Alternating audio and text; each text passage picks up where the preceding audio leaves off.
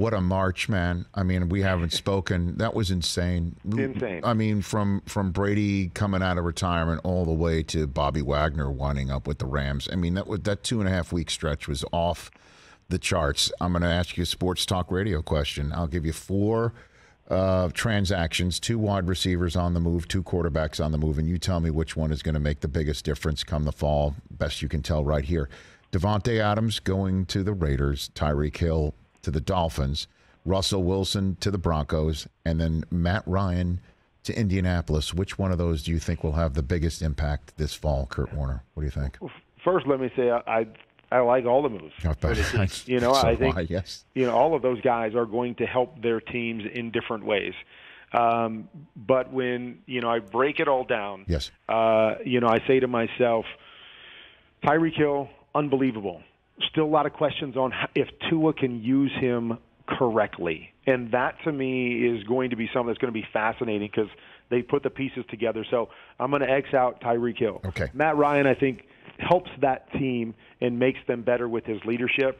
But, again, I don't think he's necessarily the difference maker to get them over the top with where he's at in his career. So it falls to those other 2 moves right there. I'm going to lean towards Davante Adams. He's a special player. He's a guy that gives Derek Carr a unique beast, on the other side of guys like Darren Waller. And, I'm a big fan of Derek Carr. I think when he plays aggressively and attacks and has guys to do that, he's a different kind of quarterback. And so I'm excited to see that move. As much as I like Russell Wilson in Denver, I'm still not 100% sold on all the young pieces around him that I know everybody says, oh, they're ready to win a championship.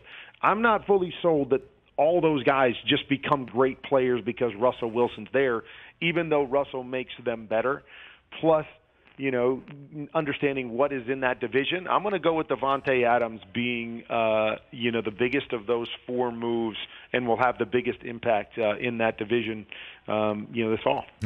Just the other day, Kurt, I came up with my top 5 teams in the AFC, which got so much more competitive, so much deeper of a pool of a conference, right? And so in putting those 5 together, I had 3 AFC West teams in there, and I had the team that was the best ranked.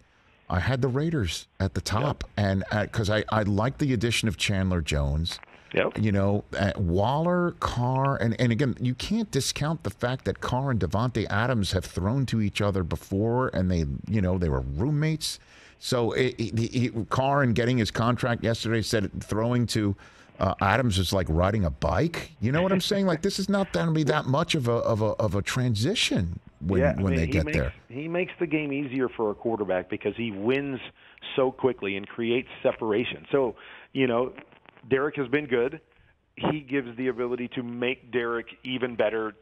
Josh Jacobs, if he gets healthy again and is back, I mean, I do. I like the pieces. This is a team that battled down the stretch with all the things they went through last year, battled down the stretch, got into the playoffs, had a chance to even beat Cincy on the road. So I just think that one addition and all the focus that has to go to a Davante Adams makes this team dramatically better. And like you said, I love Chandler Jones. Being here in Arizona, get to know him and just the leader he is. I think he's huge on the other side of Max. So I'm excited about where they're at, and I think they're, the team in the division that got, better than anybody else. And, you wonder about the Chiefs without Tyreek Hill. Where are they? Do they fall closer to the pack without the difference maker there? So I do look for the Raiders to make a move and be in the playoffs again, and we'll see how far they can go. Hey, you watched all the way to the end. Thanks for that. Watch more right here.